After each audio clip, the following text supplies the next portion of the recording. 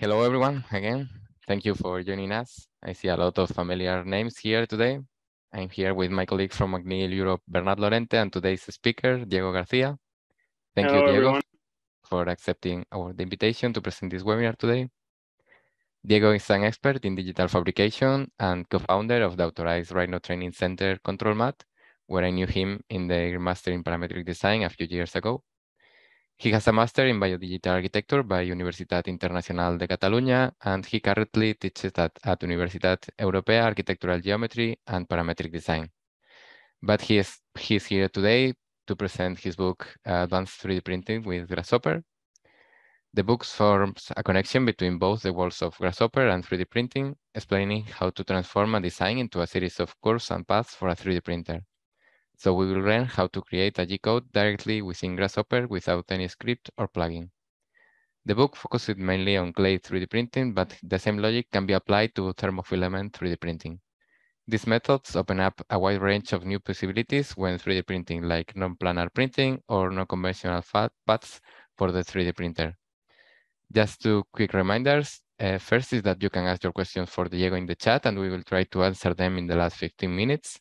And the second is that this webinar is being recorded and we will upload it to our YouTube channel in a few days. So if you don't want to miss it, I will copy the link to our channel in the chat and you can subscribe to receive the notification when it is uploaded and also find other webinars there. Okay, and that's all from my side. And I don't want to lose more time because I really want to see the presentation from Diego. So please share your screen and you can start when you want, Diego. Well, hello, Guillermo. Hello, all. Thanks for the presentation and thanks for the invitation to join this webinar by Mcneel Europe. No, it's a really honor to be here, and I'm really flattered to see that we have almost 150 people enrolled. Thanks to all to share 1 hour of your time with me. I hope it will be worthy. Today's presentation, it's divided into 3 parts. At the very beginning, I'm going to introduce myself, show some projects that are related with my background. Then I'm going to move to Grasshopper. We're going to talk a little about 3D printing. And finally, we're going to try to do our first basic G-code in Grasshopper directly for 3D printing, okay? I don't know if you're familiar with the technology. I guess so, that probably most of you have 3D printed before, or probably you have your own 3D printers at home, or you work at the office with them and so on, or digital fabrication stuff in general. So probably this could be very interesting or useful for most of you. I'm going to share my screen. There we go.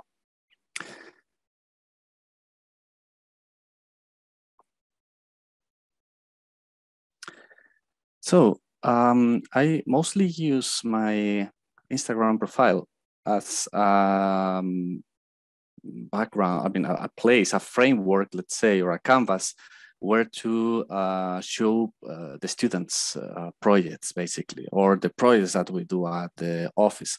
So I'm not going to open it now. We can check it out later if you want. I can show some videos and so on. But if you're interested on following some of the stuff that we are developing right now, I think Instagram is the most useful tool nowadays, because I mean, if someone, when I was studying architecture, no, I'm an architect, as Guillermo was playing. When I was studying architecture, I mean, the best projects were found in the specialized magazines and the newspapers and so on. But now, I mean, the social media, for example, Instagram, LinkedIn, and so on, are super fast, and for me they are the most inspirational place to find what people is doing around with these cutting-edge technologies. So for me this is a very useful tool in order to follow all of you, and if you want to follow me or whatever. So keep it in mind, because it's super interesting. In there I manage different profiles. Mine, that is Professor Cuevas. And then Control Mat. Control Mat is my company, the company that I have with my partner, Sergio. And there we do a lot of training and a lot of projects, always related with parametric design and digital fabrication tools. I will tell you something about that later. Then also I teach at university here in Madrid, Universidad Europea, like European University, something like that. And this is the profile of the account of the architecture, and at the master course. The master course in architecture, that is a master that you need to do if you want to sign projects as an architect. No? I'm gonna talk a little bit about our work in Controlmat because it's very important to understand what we're going to do later.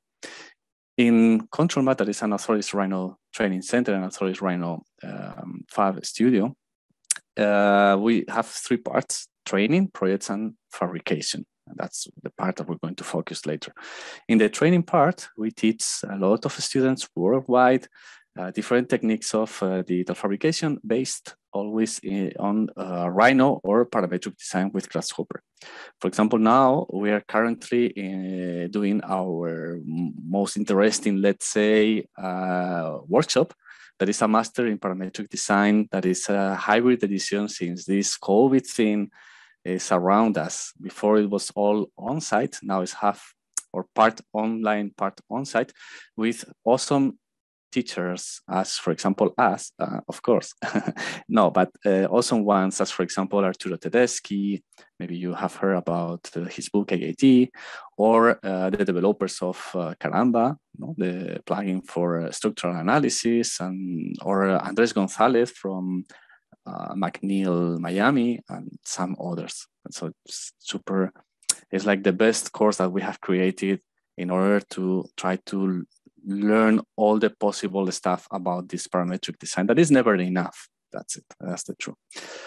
And so these are pictures of the students doing different stuff with digital fabrication tools, with a laser cutter, with a milling machine, with 3D printers, and so on. But also, as we have the know-how, and this is very interesting. For example, if you're thinking on, I mean, imagine that you're in the situation that you know how to do Grasshopper, you can handle these tools, you're an expert on it, and you want to start working. There is a lot of work on parametric consultancy for different companies. Traditional companies start to implement parametric design in their processes. And so we have used a lot of companies basically in Spain, where we are in Madrid, to implement this type of techniques in their workflows. For example, we have used companies to implement it in chair design in a very important company in Valencia, or for furniture design, or for violins, for helmets, another company of helmet design. This was a construction company. It was a structure for a roof or of a mall. Or this was a company that makes infrastructures, basically tunnels for high-speed trains, and they have been always working with CAD tools, mainly AutoCAD or CATIA sometimes. And now they have to do collaborations with companies in Europe or in other countries. And those companies maybe handle parametric tools, and they have to up to date. And there it's where they found us, and we help them to implement the tools into their normal processes. So this is a very interesting part of our work. As we have the tools, we have a large size milling machine and some others, and the 3D printers and so on. We also provide data fabrication services. It's very interesting too, because you can do models, you can do mock-ups, you can help sculptors, artists worldwide, not only in Spain. We collaborate a lot with artists that they don't know how to develop their projects, no? And they come to us, and maybe we do the digital part, or we do the digital and the physical part with digital fabrication, depends. Or we develop a lot of models, because these models done by hand, it's almost impossible. I mean, the level of accuracy with digital fabrication tools is much more obviously than just by hand. So when you're working with models, basically you use the laser cutter, but milling machines, 3D printers are also very interesting. Sculptures, and as we are architects, we also want to develop ourselves in our field. So there is where we can, where we do interior design, furniture design, roofs, rooftops, bars, collaborations on product design. There's a collaboration with Arturo Teresi and Biese. Biese is one of the biggest companies for milling machines, 5-axis in the world. Is from Italy. For different clients, private clients, companies. And the good thing of parametric design sometimes is that you can reuse your definitions, your grammars, just changing the inputs. And so, for example, the same grammar could be like this one, could be applied to design a pattern on a piece of furniture, or it, as in the bottom, you can see, or it can be applied to a larger scale for a competition in architecture, no? Because the algorithm does not change that much. Furniture, a lot of furniture design also for exterior, for rooftops. We have worked for IKEA.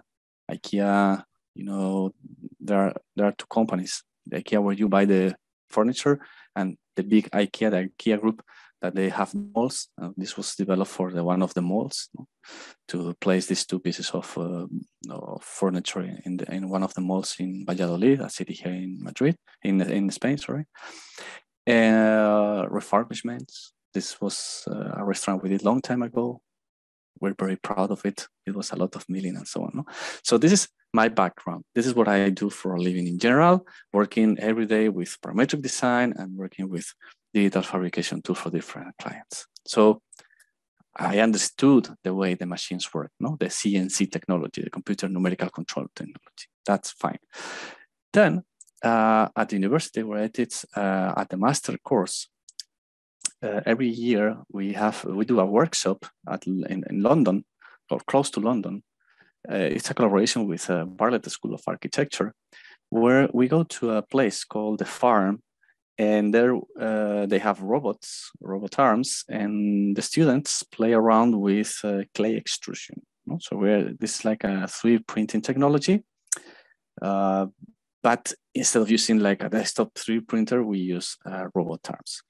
And the things here change a lot, because you don't use a software that creates the object that you want to do. You have to use a software to create the path that you want the robot arm to follow. Okay, so you're entering a lot into the detail of what you want to do with that robot arm. And there the students explore the possibilities of the material, explore the possibilities of the tools, because when you have a robot arm, you can go till 6-7 axes with it, depends.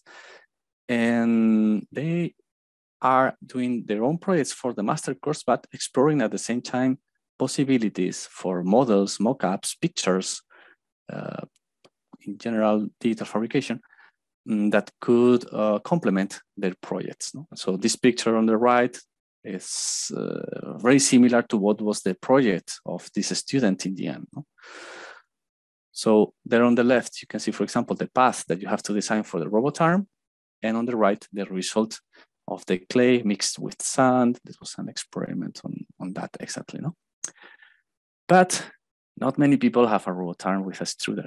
That's obvious, But tons of people have a desktop FDM 3D printer. An FDM 3D printer is the typical 3D printer of filament for PLA, ABS, and so on. It's fused deposition modeling. Those are the capitals, what they stand for. So applying one of my personal mottos in life. Oh no, sorry, this is not. If you can dream it, you can achieve it. No, that's not true. Sorry, I don't know why this is here. Yes, this one, yes.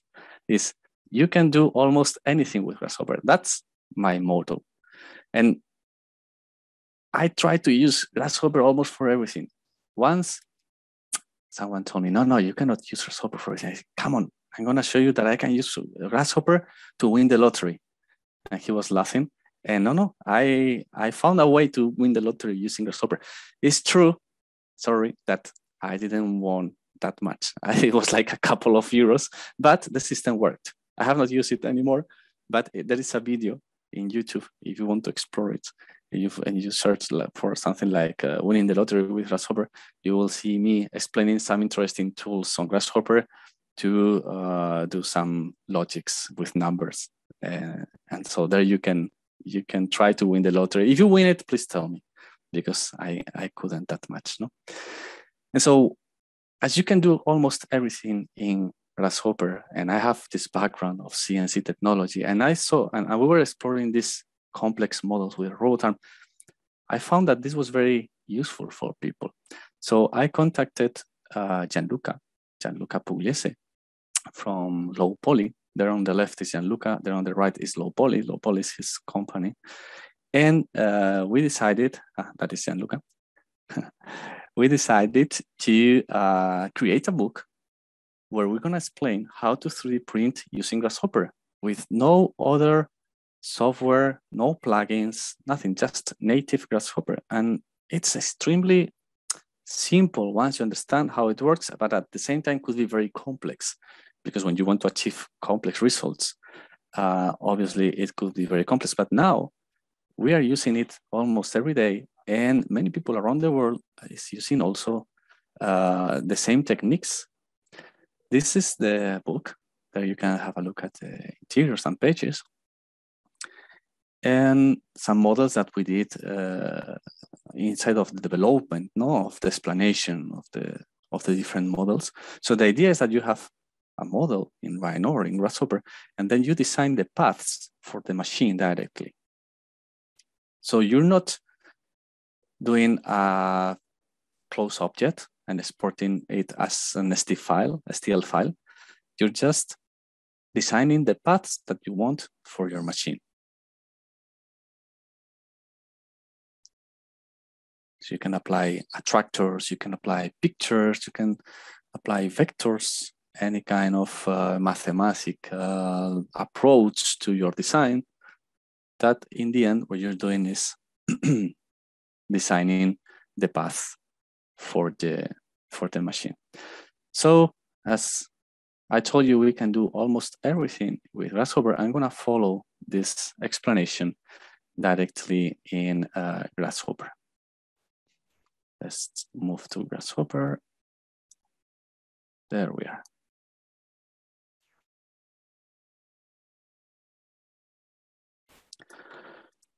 First, we're going to talk a little about the different technologies we can find in the market for 3D printing.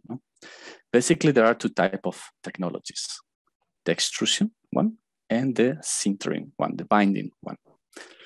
The extrusion, called FDM, fused deposition modeling, is a technique where you have a machine that has a material that goes into a nozzle and it's pushed out the nozzle, usually with a smaller diameter. It's just that, okay? It could be, as you can see here, plastic, it could be ABS, it could be PLA, nylon, PETG. PETG is like the most common one for pellet material, because the material could be filament, like in the structure of a filament, or it could be like a small balls. It's called pellet, and that's maybe the most common one. But you need a special extruder, no? Usually a larger extruder. That's the one used with robot arms. So if you're gonna use plastic, probably you will have to preheat the build plate, or you will have to preheat the materials to usually from 190 to 225, or if they are high impact materials or plastics, maybe even up to 350, depends. Okay, that depends, so as usual on the plastic also. But as this technology is something that is basically extruded, you can extrude anything. You can extrude clay. In that case, you need no temperature at all. You don't need to preheat the build plate or the extruder, the nozzle, nothing at all. Or you could, for example, extrude concrete or chocolate or pizza or anything, okay? If you're curious about the pizza thing, it's as simple as typing in YouTube, pizza 3D printer. It has obviously 3 extruders, one for the base, another for the cheese, and another for the tomato. Obviously, probably an Italian will die if they see this video, but in the end, it's a 3D printed pizza. That's what it is. And the other technology or technique for 3D printing is the sintering or binding one, where you have a build plate that is full of material. So there is no a proper build plate where you construct your object. Your object is the material. And so there is a binding technology that hardens that part of the material. Okay? There you will find the pounder ones, the ones that look like a plaster, no? Basically Setcorp, or Setcorp was the first company working with this, and the binder, the thing that hardens the material, the pounder, is kind of a water. Or they could be the metal ones from Stratasys mainly, and they use a laser to harden the material, to bind that material, to bind that metal ball, those metal balls, or resin. And resin, then we could be talking about a laser UV light or a screen light, like a LED light, okay? And those have their own names: SLS, SLM, SLA, DLS. Okay? Those are the most common ones. But from time to time, new technologies appear, new models appear. So it's really hard to be up to date in this 3D printing world, let's say. So as this is kind of more complex technology, we need to handle a lot of movements, and it's not that easy. The book focuses on the extrusion printers, okay? There, we can find two types of printers, depending on the coordinate system that they use. They could be delta, no? They use a polar system of coordinates. The typical one is the WASP. It's the one that we use. This is why I have these pictures here, because those are models that we have here in the company. But as you know, it's plenty of machines, machine types, and brands, and so on. Or Cartesian. Delta means that the definition of the movements depends on some angles. And Cartesian means that the definition of the movements or the coordinates depend on X, Y, and Z coordinates from I0, 0, okay? But we could use any of those types for our designs because we don't need to care about that. The firmware, that is the software that is installed inside the machine, is the one that is gonna translate our model into polar coordinates or Cartesian coordinates. So as we're not gonna modify the firmware, because that's the software that makes the machine work, makes the machine be alive, we don't need to care if this is delta or if it is Cartesian. The only thing that could change is that, for example, in a polar one, in a delta one, we have a base that is circular. And so the center, the 0, 0, will be there. While in our Cartesian one, could be that our 0 is in one corner, or that the 0 could be in the center. We'll have to double check, no? And this is important because when we will do our model in Rhino, in the Grasshopper, this is my x-axis, my y-axis, we'll have to place the model in the exact point depending on the printer that we're using. So for example, if I'm using a Delta 1 that has this build plate, I will have to place my model in here. But if I'm using a Cartesian where the 0 is the corner, and so this is the build plate of this machine, I will have to place my object in here. So that's important according to the machine. Okay, that's something that we should know, but we can test it doing our first G code and checking what's going on. Okay. Okay. So let's have a look at the standard 3D printing workflow. If you have some experience 3D printing, you have done this probably many times already. Means that you make your model in Grasshopper, no? Then you have to bake it into Rhino. Depending on the model that you did, you could have a B-rep. You know, a B-rep or a rep, it's any kind of surface or polysurface, a NURBS, okay? Or you could have a mesh. If it is a mesh, you directly export it as an STL file. If it is a rep, so a NURBS, you will have to transform it into a mesh and then export it as STL file. you could skip this process because every time that you export as an STL file in Rhino, the STL only can handle meshes. So this is automatically going to transform your nerves into a mesh. Okay, so you need to control the mesh in between if you don't want to. But I would recommend to do it like this, to transform the nerves into mesh and then the mesh as STL. That is not going to change. But anyway, that depends on how you want to do it. In that modeling you're doing in Rhino, it is very important that your model is closed. No, that is also called watertight. That it's no non-manifold. Non-manifold means that we can manufacture it. And if we can manufacture it, means that there are no duplicated edges, duplicated faces, this kind of stuff, okay? And usually it's better if we do it with a good base, a good contact with a build plate.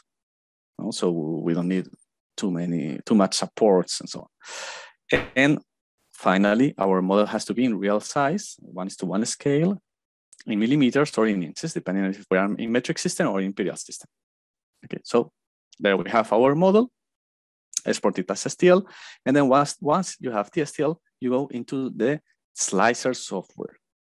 That is a type of a software that creates the famous G code. That is the code that you're going to introduce in the machine, and the machine is going to move. That software, well, could be the software of the machine. If it is a machine that costs a lot, probably it has its own software developed for 3D printing. If it is a do-it-yourself 3D printer, probably you will have to use one of these software, not like a Slicer, Simplify 3D, Cura, or Repetier. Those are the most famous ones. Once you have your model into this software, you will have to handle different parameters, like the layer height, or the infill type, or percentage, etc. The build plate contact type, if you want to have a raft or things like that, if you want supports or not, or in which parts do you want supports, the temperatures, depending on the material, etc. So once you set all these parameters in your slicer software, the software outputs something called the G code. That G code has 3 parts on it. It usually has a start protocol. That means get ready. It tells to the machine, hey, there we go. Get ready because we're going to 3D print. And there you will have several instructions inside that G code that prepare the machine. Some of the most typical ones, for example, M82, set the extruder to absolute coordinates, or G28, all axes have to go home, or G92 to overwrite the extruder, for example, to 0 because the extruder was in whatever position, right? So, but the same as we have these 3, if it is a plastic machine that it has to preheat the plastic, etc., you will have a set of many instructions to prepare that machine for 3D printing. Once the machine is ready, there will be a core of that G code that defines our model. Basically, that core with instructions are instructions called G1, because G1 is the order in G code to describe a controlled movement. Means move. Move where? Well, to some coordinates. For example, to this coordinate in X, to this coordinate in Y. No, this coordinate in X, this coordinate in Y. And also, the same you're moving, please extrude some material and do it at this speed. Okay, this is what it means. So the instruction, the complete instruction means move at this speed to this coordinate and also extrude that much. Extrude because we have another stepper motor, no, that moves the plastic or the clay or the concrete or whatever that has to push the material outside. So this is what this E means. So we'll have not just one line, we'll have hundreds, millions, billions of lines of instruction like this that describe our movement. And each line describes a point, a single point. So if I want to do a movement like this with a 3D printer, this will be discretized or divided into points with their own X, Y, Z coordinates, okay? And the machine will move from here to the next point, and to the next point, and to the next point, and to the next point. And each point will represent one of these lines of the G code. Okay? Here we have only two, this and this, but we could have millions, okay, depending on the complexity of our model. And once we have finished 3D printing our model, there is usually an end protocol for that tells the machine what to do once you finish, no? Because, okay, you finish printing, what do we do now? Well, T28 means go home with all the axes, no? Go down the build plate, go back to 0, blah, blah, blah. So the machine moves everywhere. Or turn off the fan, turn off the heater, turn off the temperature, turn off wherever, no? Or do beep. All these instructions can be described in here. So that's the magic, basically. So if we go into Grasshopper and we want to create our own G code, we have to do it manually. Means that we'll have our model in Grasshopper. That model could be a VREP, it could be a mesh, it could be anything. But at the end, what we need are X, Y, Z coordinates.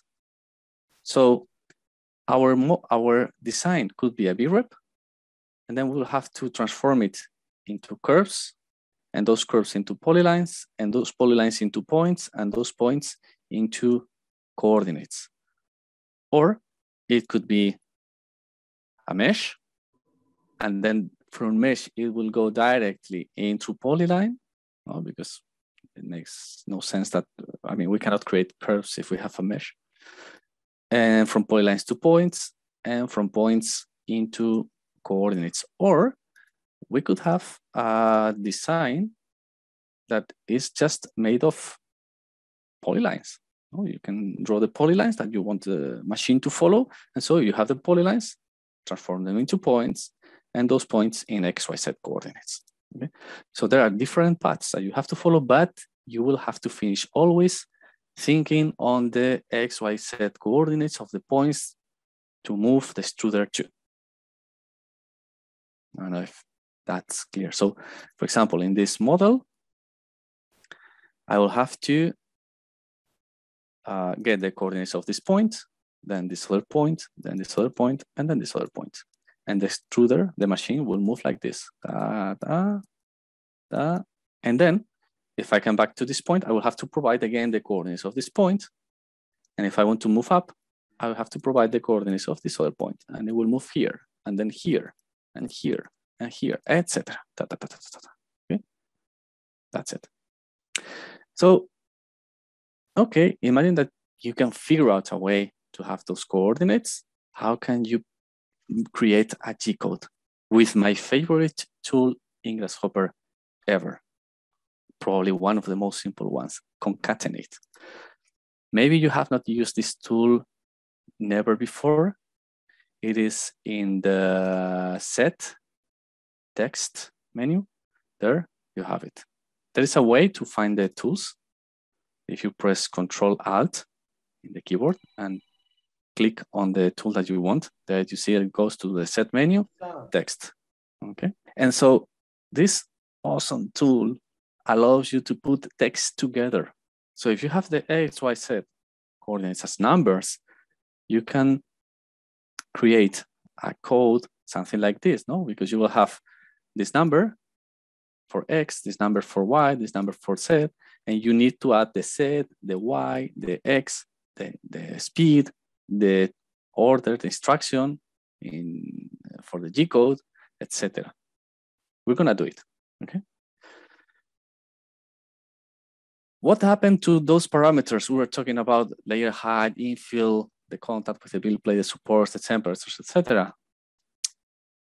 We don't have a software that does all that work for us. So we have to do it our own. ourselves in Grasshopper. So the layer height will depend on the drawing or the contour or the isocurves that we design. So if we have a model like this and we do contours are sections of our model, the distance between the sections will be the layer height. If we're working on something more complex, like non-planar 3D printing, because we can do non-planar 3D printing, because it's just following a line, there you can design the isocurves, and the distance between the isocurves will be the layer height, but the layer height will be variable then. No? So we cannot talk about a layer height in that case. If you want infill, you will have to design it. Means that you have to design the path of the machine to create that infill. There is no magic tool that creates an infill. The build plate contact has to be designed to, if you want to do a rough or a rim, like an offset to hold it better, you have to design that offset. If you want to do a base on your model, you will have to design the path for that base. You have to design everything. If you want troubles, means that you are, for example, printing something in here, and then you want to move outside and do something in here that maybe connects with this other in the future, you have to design this trouble without extrusion. You have to do everything. There is no help. But on the other hand, you have completely freedom. Supports, you can design them, obviously, but the designing supports becomes a little tough. It's more complex, so better if you can 3D print without supports. And the temperatures, you don't need to care about temperatures because you're gonna copy them from the start G-code of your machine. So let's do this small example. If you have your computer, obviously you have it with yourself with Rhino installed, you could use Rhino 6 or Rhino 7, you can follow this definition and understand what we're going to do. And that way you can have an idea of how to create your own G-code. So we're gonna start with a cylinder. Okay, you can find cylinder. Remember that there is the option to double click on the canvas or just space bar and type cylinder. The cylinder. There it goes. Let me disable the snapping gecko. This thing that you see that it creates like a lot of auxiliary lines and so on. It's a nice plugin called Snapping Gecko I use for the tutorials to have everything aligned and so on. But I'm gonna disable it because it could be a little annoying. So we're gonna do a cylinder with radius 25 and length 50. Those are millimeters, okay? Remember, every time that you design something for digital fabrication, 3D printing, laser cutting, milling machine, robot arms, etc., it has to be in millimeters or inches if you're in an imperial system, okay? So 25 and 50. To get those numbers, just double click, type the numbers, 25, and then you will get a number slider. Or if you don't want a number slider, you want a panel like me, you can use, for example, / and 25. Or type panel and 25, okay? 25 and 50. And this should create, let's have a look at Rhino. There we are. Layers. This is going to create an empty or void cylinder like this. It's a simple surface. Obviously, we're not going to do something complex. We have to keep it super, extremely simple. Hello. John. The next tool we're going to use is Contour. Maybe you're not familiar with the icons. You use Grasshopper with texts. I have the solution here. There is another nice plugin, a very simple one that is called bifocals. This bifocals is very helpful for tutorials and so on because you can see both the icon and a label with the name of the tool. So what we're going to do is contours. Contours are sections of our model in the Z direction, and the distance between contours is going to represent our layer height. Okay, so you can type any number. Probably if you have a desktop 3D printer, you're usually working with a layer height of 0.15, 0.1, 0.2, no? Something like that. Well, I typed 1 millimeter to see it like super clear here, but that's it. Okay. There you have. Let me turn off the grid. Rhino, yeah. With function F7, function F7, if you have a keyboard that it has only the tool F7 apart, it's just F7. Otherwise, function F7, you can turn on and turn off that grid. That could be very annoying sometimes.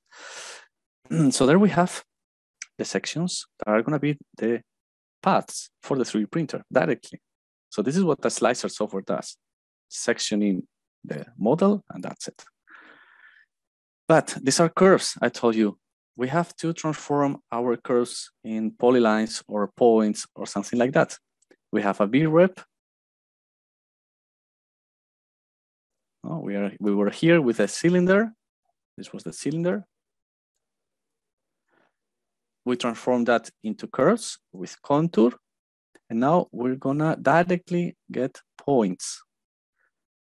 To get those points, we're gonna use divide curve in 50 parts, for example. So every single curve is gonna be divided into 50 parts or in 50 points.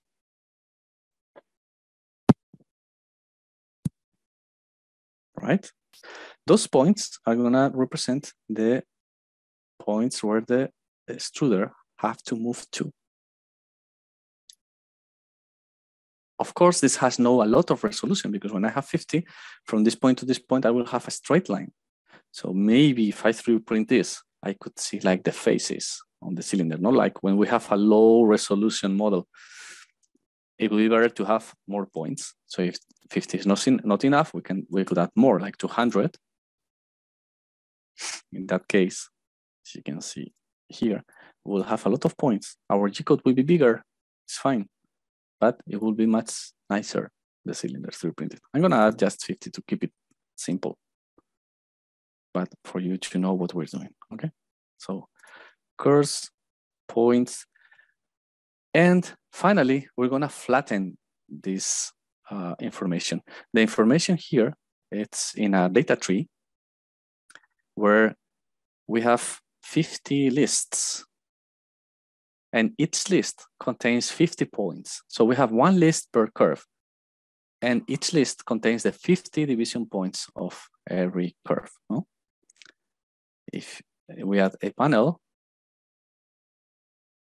you will see the coordinates of the points, and sometimes this changes to, as you can see here, another list. So we have a data tree.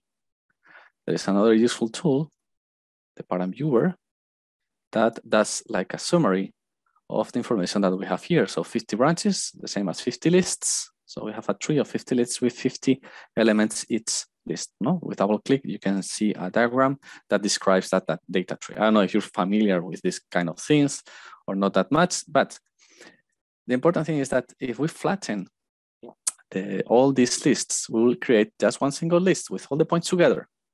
No, it's like a way to simplify the information. And now, as we have a list with all the points, it was 2,500 or something like that. If we draw a polyline using these points, no, and redrawing the polyline using these points, there will be a connection here, because after the first list that starts in this point and finishes in this point, goes the next list, that is this one. So this polyline describes perfectly the movement that the 3D printer is going to follow. Means that it's going to start in this point, then move to this one, this other, etc. And when it finishes with the first curve, it will move to this point. So we will get like a continuous movement. And this will be the seam of the model, no? Where the model connects. Obviously, this can be improved. Now it's like a ramp, what we have is with this slope. No? But the slope could be all along all the points, and it could be super soft. It's what it's called a spiralized. No, we could develop that spiralized. That can be done. And so we'll create one single curve, one single path, but spiralized, like a spring. That would make our model more efficient visually without that seam. But that is more complex. We're going to keep it like that. So this polyline outputs the path of the movement. But what we need is to create a G-code. Well, if we take the points and deconstruct the coordinates of those points, this is a very useful tool. No? Deconstruct does is takes the coordinates X, Y, Z and puts them separately in 3 outputs. So, for example, in here, in this one, I will have all the X coordinates of the points. So this represents the X coordinates. The next one, the Y's, the next, the Z's. And then we go to our favorite tool, that is concatenate. So concatenate puts everything together. Means that we're gonna add the speed. Then we're gonna add, well, this should be better like this. Yeah, we're gonna do it like this. We're gonna tell the instruction to move, that is G1. In G-code, the G-code is an alphanumeric code, no? Filled with instructions that the machines understand, that uses all the letters of the alphabet from A to Z. But G is the one that describes a movement. So when you're trying to do something, digital fabrication, you have to move the machine. So there is always G, G1, G1, G1, G1, G1. That's why it is called G code.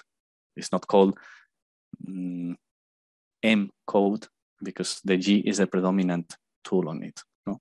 So G1 means move at this speed to this coordinate in X, and then we add all the coordinates in X.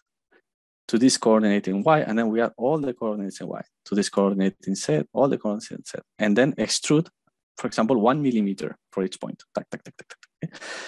If you have concatenate and you know how to do this, it's as simple as zooming in.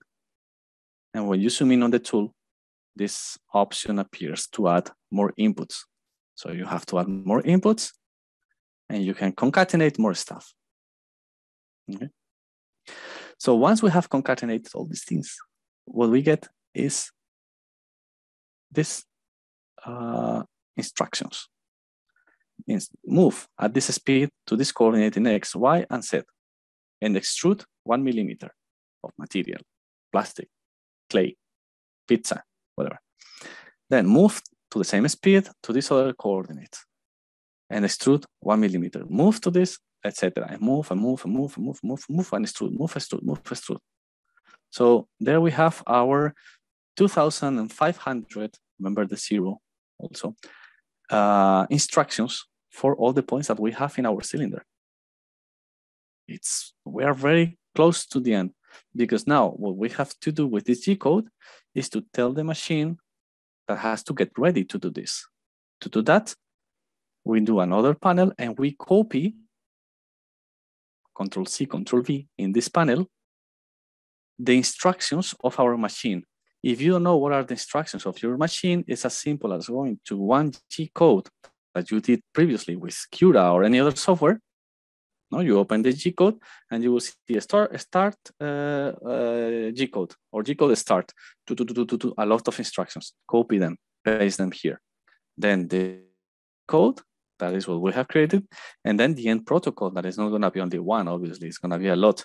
So you go again to your G code, open it, one that is already done, select all that stuff and paste it. For example, if you're working with Cura, Cura has an option to edit or to copy the end and the start G code of the machine that you're using.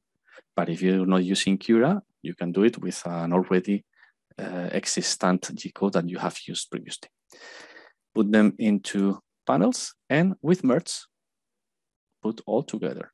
So first the start protocol, then the G code that you have developed, and then the end protocol, the end G code.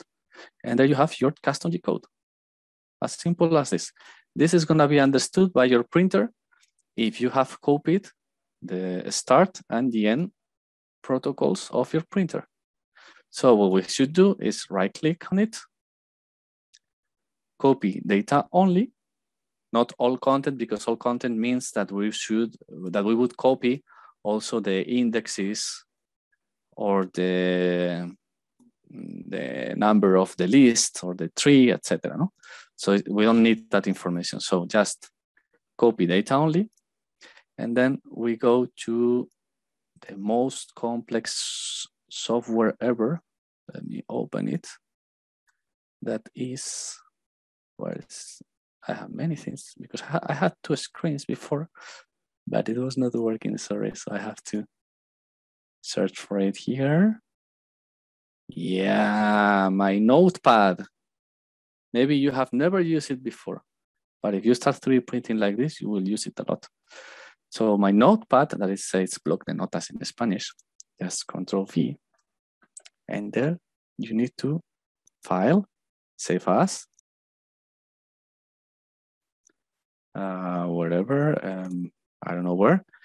And important, don't save it as TXT because that is the default extension for the notepad. Save it as whatever, hello.g-code.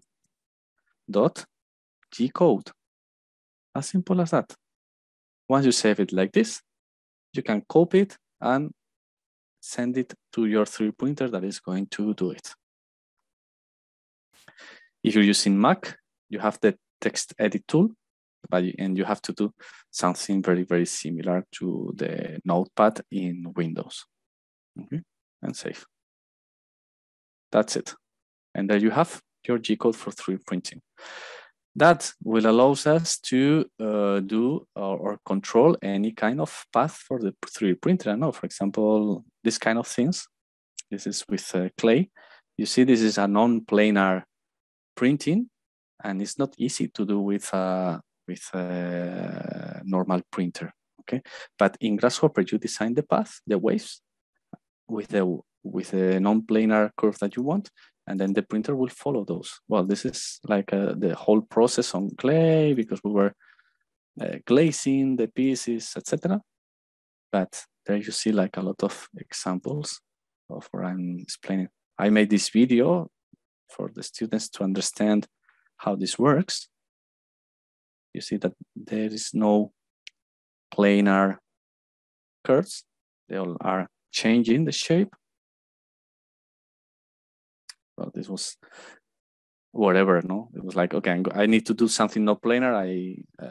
I took the idea from female body, and that's it. Or we could do wireframe 3D printing.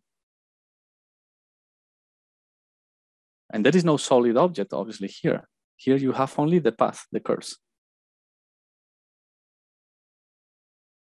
There you have the curves in Grasshopper, and those curves into points and points into G-code, and the machine does what you want the machine to do. You're not limited by the possibilities of the slicer software. That's what I mean.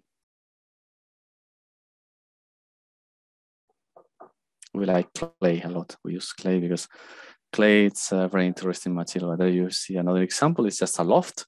That loft has an algorithm, a grammar in Grasshopper that creates the curves, the waves, and those waves go directly into the 3D printer.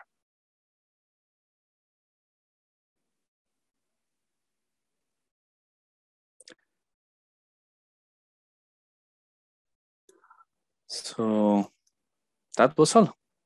I think it's been almost 1 hour. So we could have some spare minutes if you have any doubt or you have any question that you would like to ask. Yes, thank you, Diego. It's been awesome. I really like it.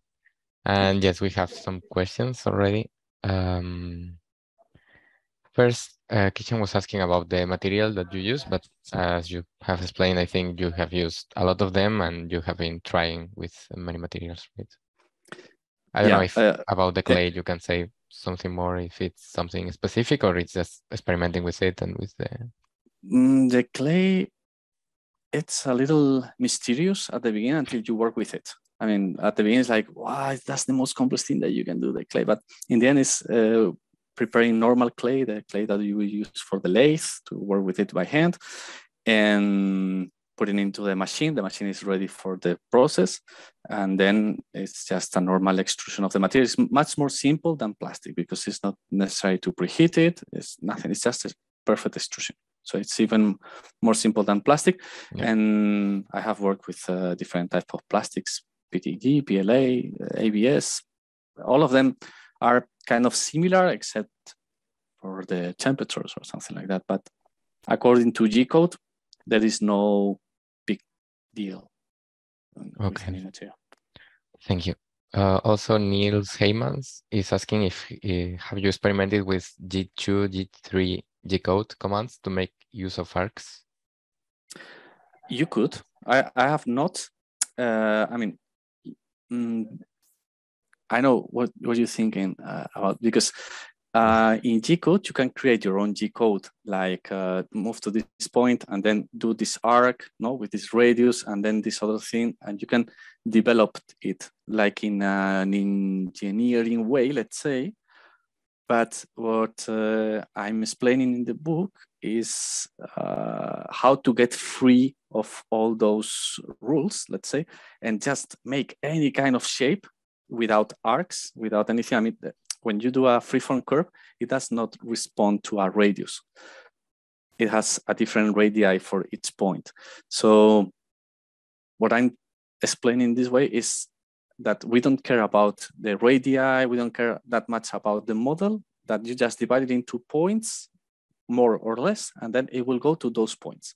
It's like even more simple. So this is funny because we called it advanced 3D printing, but it should be called like the most simple 3D printing ever. Yeah. But it's something that we don't know how to use because of the slicer software. No? But it's a good question.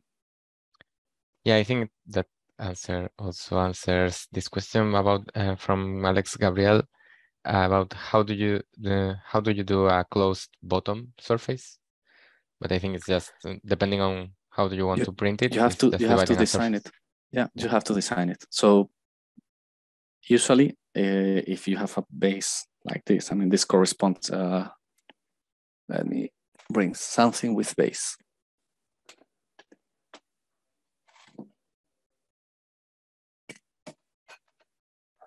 This one.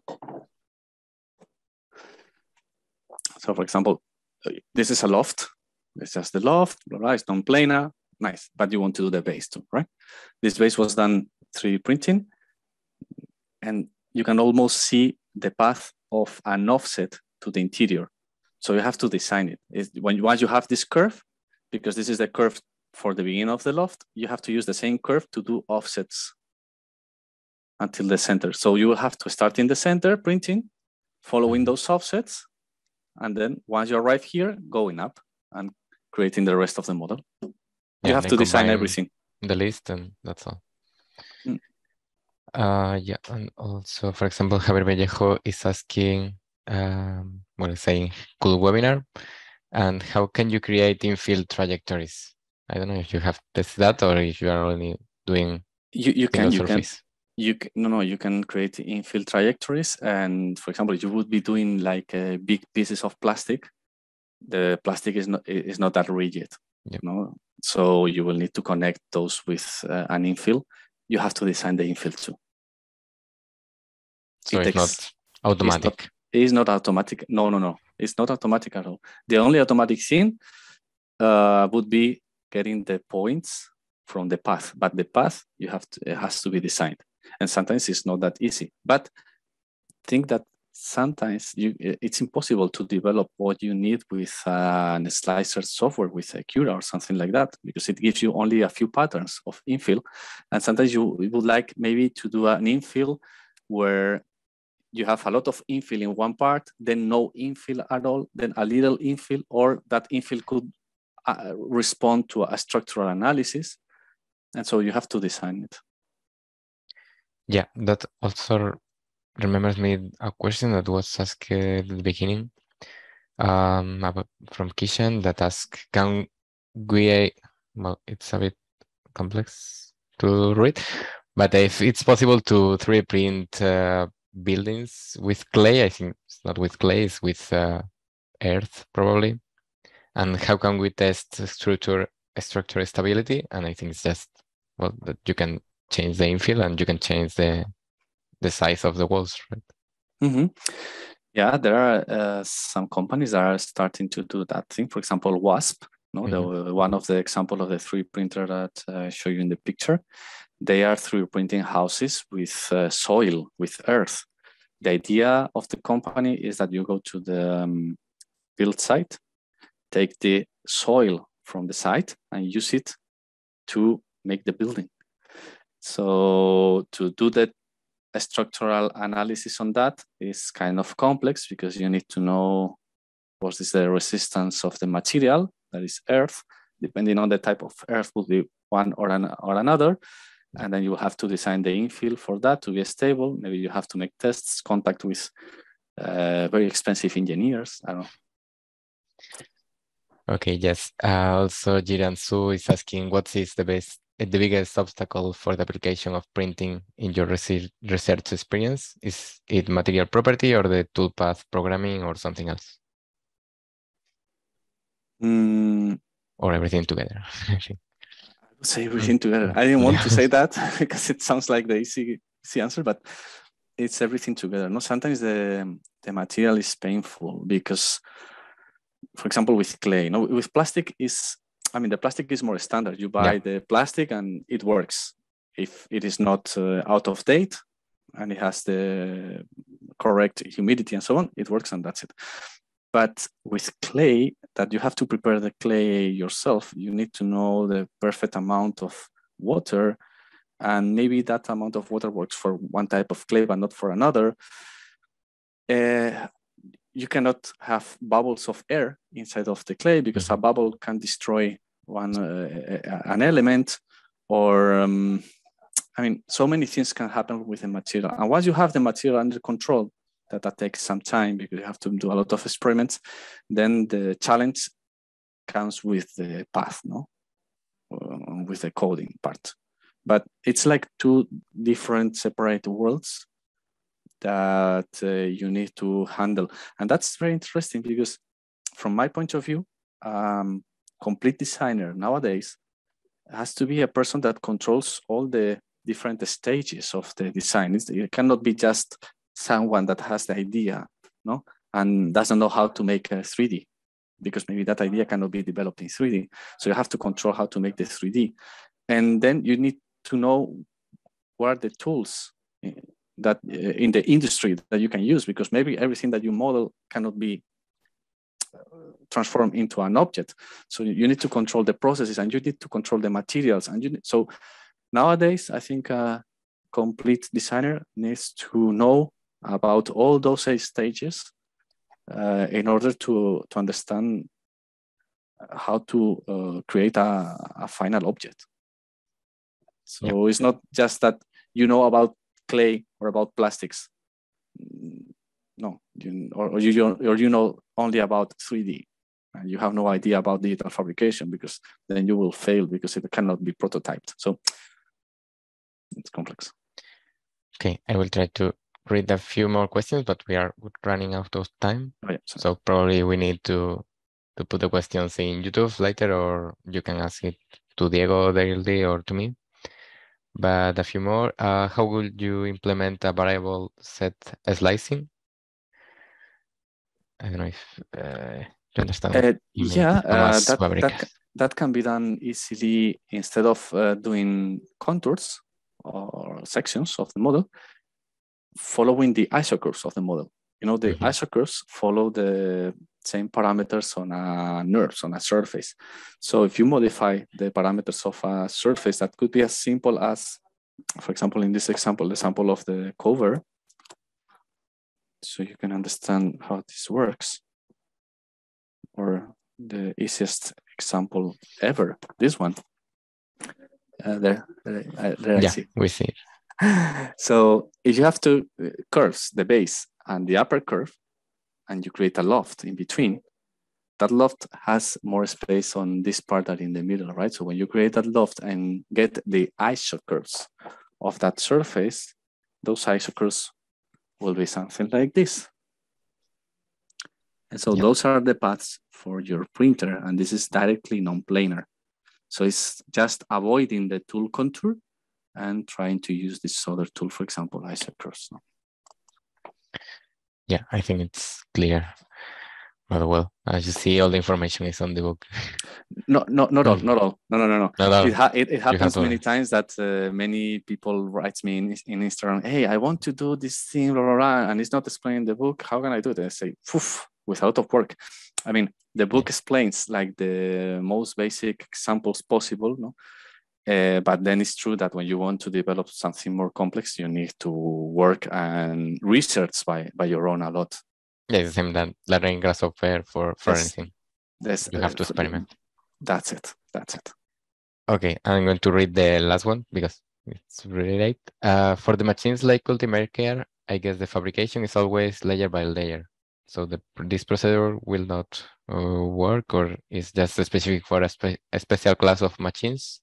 No, it's for every machine. Yeah, it's a G-code. Yeah, it's a G-code, and it can be applied for any kind of 3D printer. The only thing that you need to know is what is the start G-code and the end G-code, no? Those protocols of the machine that you can copy from an existing G-code that you have, and then just tell the machine where to go. I mean, it could describe something in the air, it could describe a text, it could describe any complex model. The machine will do the path that you will describe in the Grasshopper. You don't need Grasshopper even. You can type the coordinate, you can make your G-code typing, no? Coordinate by coordinate. This is done many times in factories. They have to type every single coordinate for the movement. You could do it, and the machine will do it, any brand of machine. But if you can do it faster, no, with Grasshopper, that's much better. Well, then, thank you, Diego.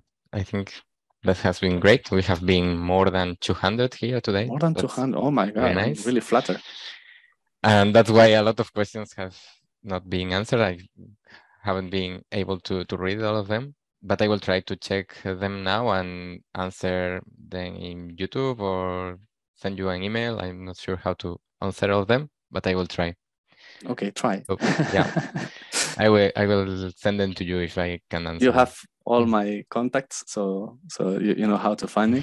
Great. And some people was asking before the webinar if it was going to be recorded or something like that. So it will be available, right? I will share the link to YouTube many times here in the chat, but yeah, it's going to be there, I think, next week because I can upload it today.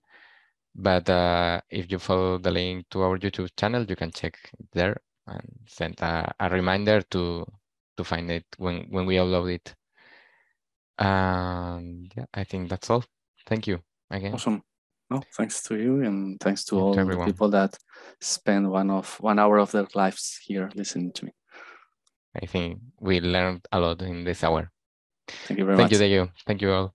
Goodbye. Bye. Have a nice day. Bye. Bye-bye.